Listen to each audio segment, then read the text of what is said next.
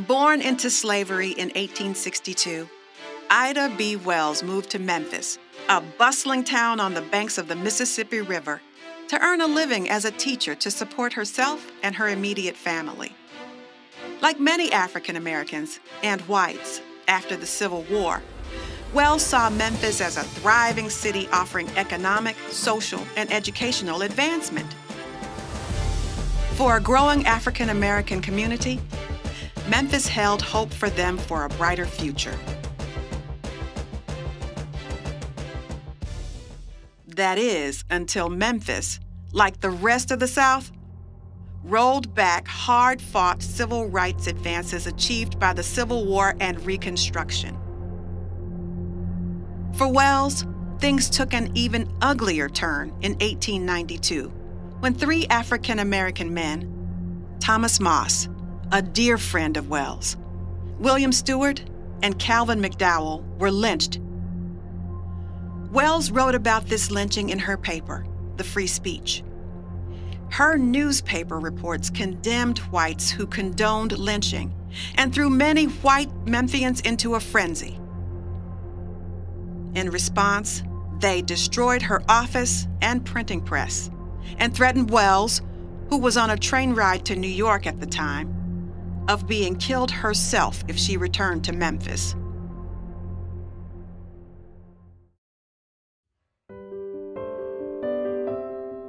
Some experiences break people, others make them. This experience made Ida B. Wells. After being driven from Memphis, Wells launched an anti-lynching crusade that took her before international audiences. She rallied support from them to demand that the United States stop lynchings of African Americans. Wells was one of the first investigative journalists to use statistics to highlight the severity and frequency of lynchings. Although her life's work was launched under the most horrific of circumstances, Wells, who died in 1932, used the remainder of her life to fight for the rights of African Americans, women, and the poor. Wells is now seen throughout the world as an international role model and a crusader for justice. Tonight, we welcome Miss Ida B. Wells back to Memphis.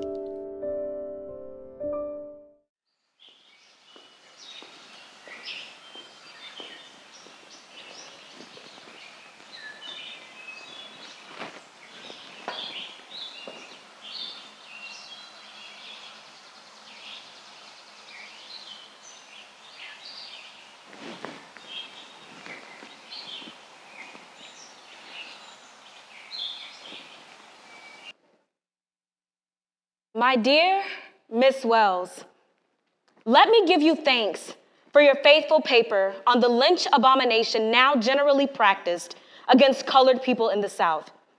There has been no word equal to it in convincing power. I've spoken, but my word is feeble in comparison. You give us what you know and testify from actual knowledge. You've dealt with the facts with cool, painstaking fidelity and left those naked and uncontradicted facts to speak for themselves. Can you imagine a letter from Mr. Frederick Douglass congratulating me on my excellent work? Just as he worked tirelessly to expose the evils of slavery, I must continue my work exposing the vile practice of lynching. It drives me. I've always hungered for knowledge, even when it was too painful to accept. It's a family trait. I was born into slavery, yet my parents ensured that my brothers, sisters, and I received the best education they could provide until their untimely deaths. The yellow fever that swept through the Mississippi Delta took them and left me to take charge of the rest of my family. I left my own education behind to return home and care for my siblings, taking a job as a teacher to keep us all together. But eventually, my brothers were old enough to be apprenticed and began to build a life for themselves. And I was free to move to the big city of Memphis, to take a teaching position here. But teaching was never as rewarding for me as learning. And ultimately, it was investigative journalism which became my true passion. I began to attend the Memphis Lyceum, where we held readings of the newspaper, the Evening Star. And I began to write for the paper under the name Iola, and discovered that journalism was my true calling. I wrote on the injustices of all kinds. The injustice applied to me as an African American and as a woman. And then the lynching at the Curve happened. They lynched my dear friend, Thomas Moss, and his associates, simply for running a successful business while being men of color. And make no mistake, this was an economically driven attack, not some savage form of justice. And my pen and I went to work with an even greater purpose. But let's see what else Mr. Douglas has written to me. Brave woman, you've done your people and mine a service, which can neither be weighed nor measured. But alas, even crime has power to reproduce itself and create conditions favorable to its own existence. It sometimes seems we are deserted by earth and heaven, yet we must still think, speak, and work, and trust in the power of a merciful God for final deliverance.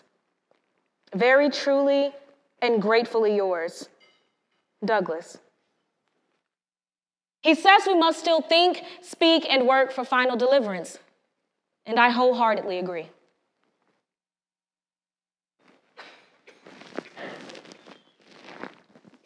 Never thought I'd return to Memphis.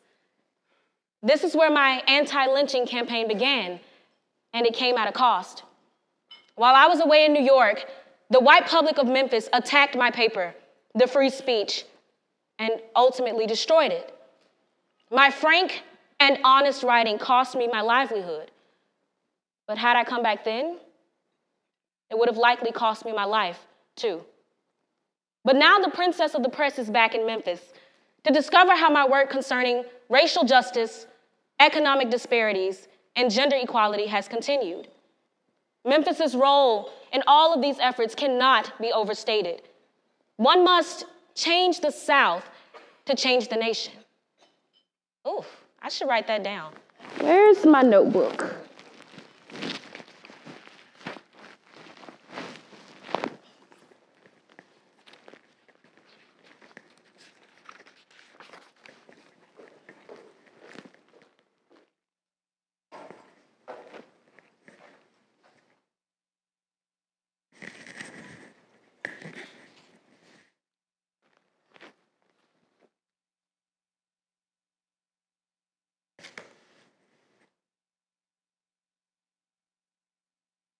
What a lovely Victorian dress.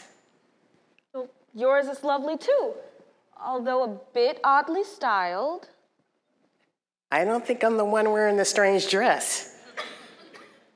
This is the 21st century. 21st century? What year is it? It's 2019. 2019? Yes. Gosh, I guess it has been a minute since I was last in Memphis. I was last here in 1892.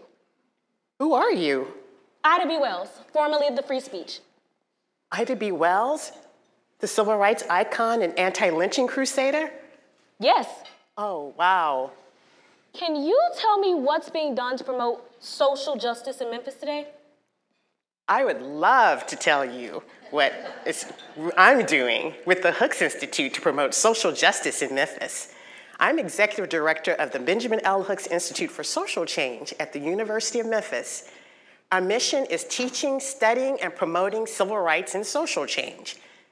We do this in a number of ways: community engagement, direct community interventions, research initiatives, lecture series, book awards. We do all of this to promote civil rights and social justice. What an extraordinary platform for change. Do you do this work alone? Oh, no. I have a very talented and committed staff. In fact, we're going to a dinner tonight, a really fancy dinner where our donors are going to be there. where we explain what we do throughout the year, and all of them are going to come by here on their way to the dinner. And I'd love if you have an opportunity to speak with them and interview them as part of your work. I would love to meet them. Oh, wait a minute. I see my associate director, Roy Trammell, and Christian Willett, who's a Hamey student. I'll have them stop by and talk to you. This is turning out beautifully.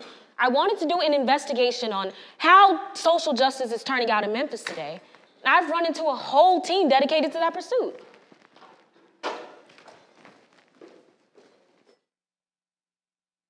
Good evening. Daphne tells us that you're Ida B. Wells. Yes. Is that true? Are you Miss Trammell? Yes, I am. And this is Christian Willett. He's one of the students in our Hamey program. What's Hamey? Hamey is the Hooks African American Male Initiative. It's an academic enrichment program at the University of Memphis where we help to improve the retention and graduation rates of African American males at the university. We have three primary focuses. They are academic achievement, career readiness, and personal development.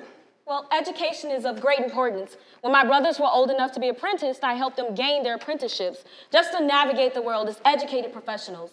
How do you help aid the Hamey students? Well, we have a number of activities. Our primary activity is a monthly enrichment session. We have that to help students with their academic progress, with success tips. We also help them with their personal development, and we go over different topics that help them, such as decision-making, goal setting, and we even help them with activities like public speaking. Now, I'm sure these activities are very helpful, as the road might not be that easy. Exactly. Like many college students, Hamey students sometimes have challenges. That can be financial problems, it can be employment, even housing and food insecurity. But we don't leave them hanging. We help them with intensive case management, where we help them navigate these challenges because we care about the students' overall well-being. But I have to say, we don't do it by ourselves. There's a lot of faculty and staff at the University of Memphis that help us. And every year we have a luncheon for our Hamey students where they get to interact with the faculty staff and get to know people that can support them in their academic pursuits.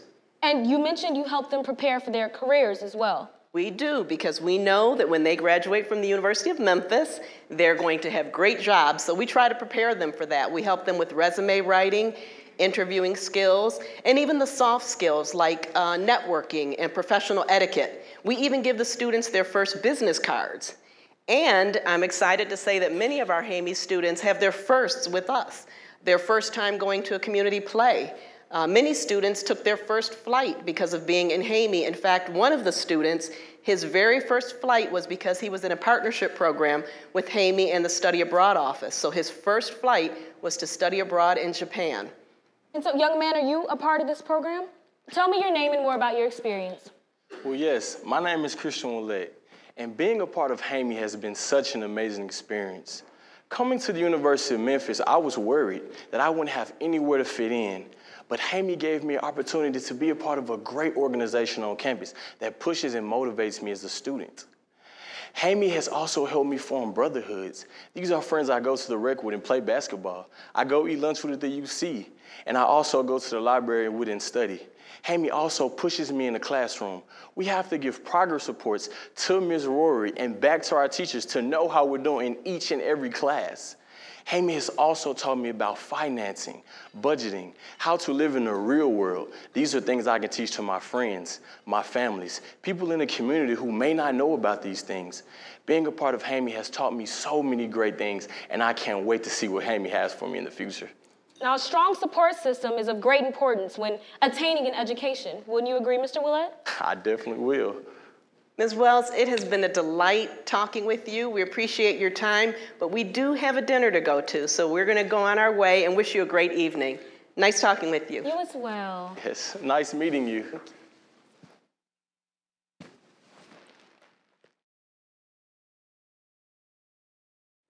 Did you see Miss Rory and Christian Willett? Yes, I did. How extraordinary. Young men like that are going to be the leaders of the future. I have no doubt. Yes. We at the Hooks Institute are so proud of young men like Christian Willett and other young men enrolled in the Hamey program. Now, of course, I've always known that women will also be great leaders. I mean, just look at me. I was the first African-American woman to own and operate my own newspaper. And I was very active in the women's suffrage movement. Oh, yes, you were. You were amazing. And the really amazing part about you, Ms. Wells, is that you were fighting for the rights of African-American men and women, and especially the right of African-American men to participate in the electoral process. At the time you launched your anti-lynching crusade, you yourself could not vote. The 15th Amendment didn't allow women to vote. Yeah, I did fight for the women's right to vote, and that got passed in 1920 with the 19th Amendment, but what has the Hooks Institute done about this history? Well, voting remains very important to America today. Despite the gains of the 1800s and the 1900s and the 1960 civil rights movements, people in the United States still fight for the right to vote even today. The Hooks Institute tries to memorialize that history and explain the significance of civic participation by everyone, and especially the need for students on campus to register to vote. So in September 2018, the Hooks Institute had an exhibit titled, Uplift the Vote. Everybody has a voting story, what is yours? And the exhibit focused on the history of the right to vote, or the struggle for the right to vote in Fayette County, Tennessee, that began in 1959. And that's almost 100 years after the passage of the 15th Amendment. So the exhibit was important. It also had personal meaning to me because my parents were leaders of the Fayette County movement, and that preserving that history is personally very important. Okay, so what was the reaction of the people who saw it? Well, at the University of Memphis, where it was first displayed, we had many people from the university and greater Memphis area go to the rotunda in Ned McWhirter Library to look at the exhibit. We had classes, faculty members took their students to the exhibit. We also partnered with the Student Government Association. They registered, working with the Hooks Institute and other organizations on campus, more students than any other state university in the state of Tennessee during the period of September, and they won the award from the Secretary of State's office. So we're very proud of that.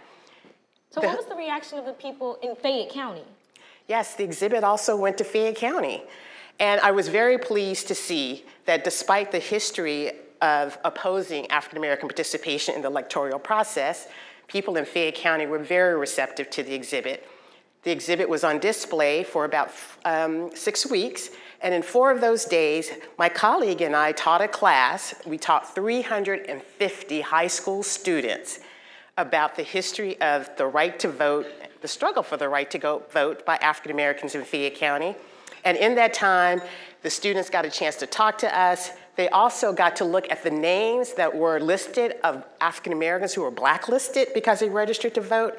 And the students were shocked to see that grandparents, great aunts, great uncles, cousins that they knew risked everything simply because they registered to vote.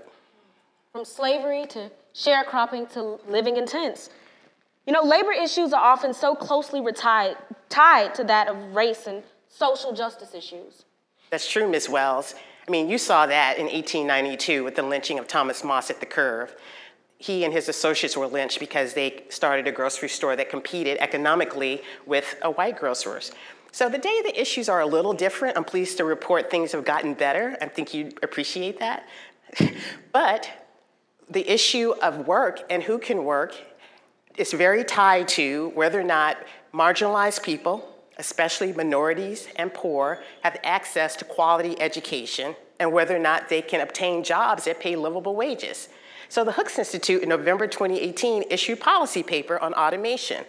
Automation is a 21st century issue here because it's projected that automation, artificial intelligence, in Tennessee alone will eliminate or replace 50% of the jobs, or 1.7 million people in the workforce. In fact, the Office of the President under a previous administration estimated that in the United States alone, 47% of the US population will be affected by automation. Those who will be most affected will be minorities and the poor.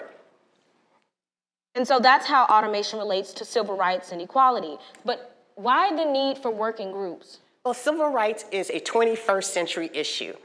What is a civil right changes over time. And so through working groups and actually through promoting the concept of automation, its impact on the workforce through a TEDx talk that I did at Memphis Sears Crosstown and talked to many people about the impact of automation. Also, the Hooks Institute is working with members of corporations, nonprofits, and the Greater Memphis Chamber to look at how automation impacts our nation today and America's workforce. So we don't believe that the future is predetermined. We create the future, and the Hooks Institute is working just like you to make sure we have a positive future with respect to automation and its impact on minorities and the poor. Well, this is very interesting work. You know, I myself have written extensively on the subject of justice. And I'm sure you're aware of my internationally acclaimed anti-lynching crusade. Absolutely. But did you know about my work concerning segregated train cars? I was once removed unceremoniously from the ladies' train of a car simply because of the color of my skin. And I refused to sit in the vile men's car because they were smoking it up with their horrible cigar smoke. Am I not a lady? I demanded to sit in the cleaner ladies' car, but the conductor forcibly removed me, although not before I bit him. But truth be told, my pen has more bite than my teeth. And of all of my efforts, I think my writing has had the most impact. Ms. Wells, your writing has been incredible. In fact, one could say your writing changed the world with respect, certainly in 1892, of how African Americans were treating and the practice of lynching. And your writing is so valuable that we understand at the Hooks Institute the importance of recognizing writing that memorializes the legacy of the American Civil Rights Movement. In fact, I'd love for you to meet one of the committee members on our Hooks Institute National Book Award. He's a member of the law school, he's on the faculty there, but he also helps judge his books. So I'd like for you to meet Daniel Keel. Daniel Keel? Hey, Daphne, Rory told me that I just had to meet somebody. This is Miss Ida B. Wells. Oh, wow. Hi, Miss Wells. It's great to meet you. Nice to meet you as well. Oh, wow. So, a book award. Yes. Well, the Hooks Institute believes very strongly in the power of writing to change the world. And so every year, the Hooks Institute awards a National Book Award for the book that most best captures the spirit of the American Civil Rights Movement. We get submissions from all over the country, dozens and dozens each year, from some of the best presses out there: Harvard, Oxford, University of Chicago, University of Tennessee, other trade presses. It's really an incredible group. Really? So you must receive books from the most impressive of authors. Oh, yes. The National Book Award allows the Hooks Institute to invite leading scholars from across the country to talk about economic, racial, health, and other disparities. Okay, and what author was selected for this year's award? Well, this year the winner was James Foreman, who wrote the book, Locking Up Our Own: Crime and Punishment in Black America. The book is an incredible take on some of the very important history that led to mass incarceration. His arguments were groundbreaking in so many respects. It was incredible. He came, he shared some of the ideas from his books here at Memphis, at the University of Memphis. Well, this seems like something that my friends at the Lyceum would be interested in. We meet monthly, and books that inspire great conversation are always welcomed. Thank you for your time, Mr. Keel. I think they would enjoy this one. Let me leave it here with you. Thank you. Thank you. Thank you for your time. There's so much great work going on to promote conversation about social justice. I wonder if the Hooks Institute connects with the public outside of Memphis as well. Hello, Ms. Wells. My name's Nathan Ball. I'm the Media and Programs Coordinator for the Hooks Institute. It's a pleasure to meet you. Nice to meet you as well. Well, I know you spent a long time and worked very hard to sell subscriptions of your newspaper, the Memphis Free Speech and Headlight. And I know that was a very important paper in the African American community. Well, the Hooks Institute shares stories of civil rights with thousands of people every week, and most of the time we don't even leave our desks to do so. Wait, so the Hooks Institute creates media as well? What kind of media do you use? Well, we use what you call social media to share the news and civil rights events with the public. We reach people in Memphis and throughout the nation. So what's posted on this social media? Well, we post a variety of topics, such as reflections on civil rights events and reflections on social justice issues. We also have videos and photographs from our events. We have interviews from Hooks Institute staff, keynote speakers, and we also have interviews from civil rights activists, many of who almost gave their lives to fight for a more just and better world. Okay, so how many people do you reach with this social media? Well, in particular, we actually did a video about the lynching of the Cur for the 125th anniversary, and that is viewed over 80,000 times on YouTube at the moment. We also reach probably altogether, we have about 7,000 followers, contacts, and other subscribers that we reach through social media, through email marketing, and we also have print media after that. Wow, over 7,000? That's impressive. Well, thank you. Now, I really wanted to talk to you in particular about a project I think you would be very interested in, which is a documentary on your life. On my life? Well, I'm honored, but have you done documentaries before? Well, yes, the Hooks Institute has done many documentaries. Our documentaries look at civil rights movements and heroes, and we try to teach and move forward social justice in an educational and entertaining way. So we've had films that are broadcast across the country. We also have won several awards, such as Duty of the Hour, which is a documentary film about civil rights activist Benjamin L. Hooks, and also our namesake. And that is broadcast on KCT Los Angeles, including other public television stations. Now, KCT Los Angeles is the second highest viewed public television station in the country, so we're very proud of that. We have several other films as well, one of them on the Tent City, Fayette County Civil Rights Movement, and also a documentary on the civil rights movement in the 1960s and how that impacted music, fashion, and culture of the time period. Now, this is all very impressive, but what does it have to do with me?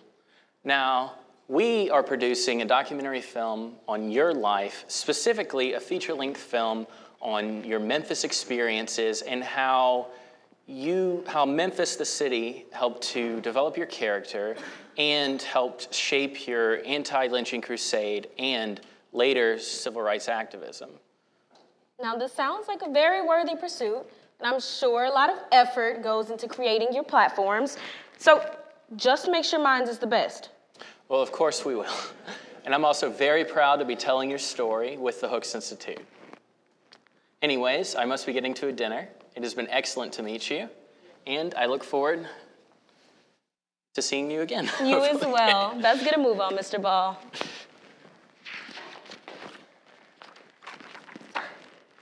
Ms. Wells, you got to meet Nathan Ball? Yes, and Ms. McFerrin, it seems like the Hooks Institute is carrying on some great work, but I'm sure it doesn't finance itself. It took me a very long time, months, to grip my person to over 4,000 to carve a living for myself. Now, how does the Hooks Institute finance all of this? Well, let's talk about that. The Hooks Institute receives funding from the University of Memphis. We also have a very vigorous grant process where we identify corporations and foundations that we submit grant applications to. And we also appreciate and are very dependent upon the donated dollars of individual people that I will meet at tonight's dinner. Now, people can donate in a variety of ways, individual people. Unlike you, where you have to take the train and go see people personally and collect the cash and try to build up your subscription base to 4,000 people, we make it very easy in this 21st century. First, people can go online and make a gift at the Hooks Institute website, memphis.edu/Ben Hooks. People can also pull out a device that we call a cell phone, where you can talk to another person. They can be in the next room, in the next country. Yes, that's possible. So you can pull out a cell phone and make a donation to the Hooks Institute by going to our website and clicking on make a gift and putting in your credit card number. And we even make it even more easier. At our dinner tonight, people will have a program, and inside the program is an envelope. And in the envelope is a donation form, and they can fill that form out, and they can find a staff member, or they can find me, and they can even leave a donation tonight. So there are so many ways that we make it so easy for people to support important work that we do at the Hooks Institute. Well, this is all very good. And I think I have everything I need to complete my article on the Hooks Institute. Thank you for your time. Thank you, Ms. Wells. And I would very much like a copy of your article because I'd love to share it with people who support us so they can see how you've written about our important work and how we work to uplift the community. It's been a pleasure to meet you. Absolutely, you as well. Thank you. Have a good night. Thank you. Well, there is some exciting work going on at the Benjamin L. Hooks Institute, and I'm glad that my exertions can be continued by the dedicated individuals such as those who make up this wonderful institute. And I add my voice to those begging, asking for support. Now, I must go and take these notes down, or else I'll be late